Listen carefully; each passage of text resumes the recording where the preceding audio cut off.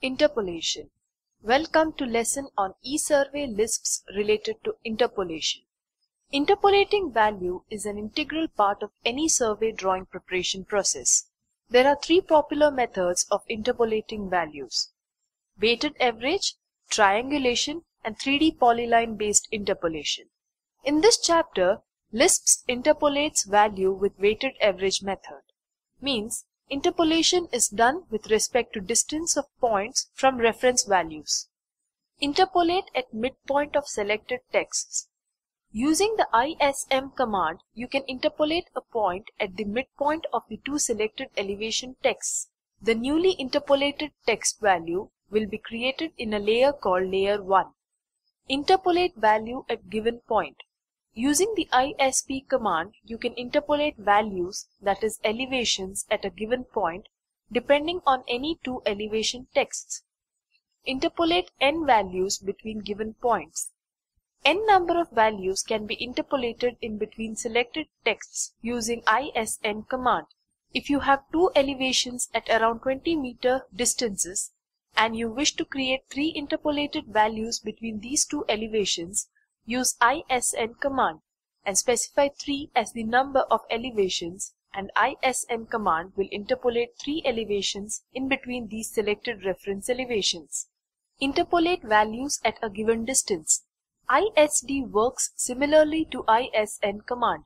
Here, instead of number of items, you need to specify the distance between interpolated values. Interpolate randomly on the basis of reference text. All the above method of interpolation are dependent on two reference elevation, but in some of the requirements, you may have to interpolate the values only with single reference text. In such cases, RNDT Lisp can be used, which interpolates values with single reference elevation within a specified range.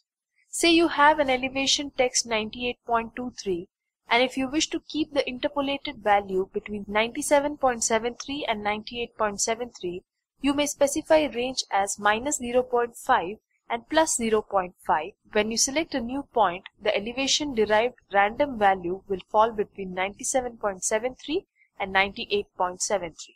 Scatter elevations around cross-section line. Preparing survey drawing involves interpolating the values at multiple points. Sometimes surveyors do not wish to show that the elevations are interpolated, particularly when values are interpolated at regular interval. Anyone referring the drawing can make out that these values are interpolated. To avoid such a situation after interpolation, text can be scattered around its insertion point to make it appear as if the survey was done very close to required points.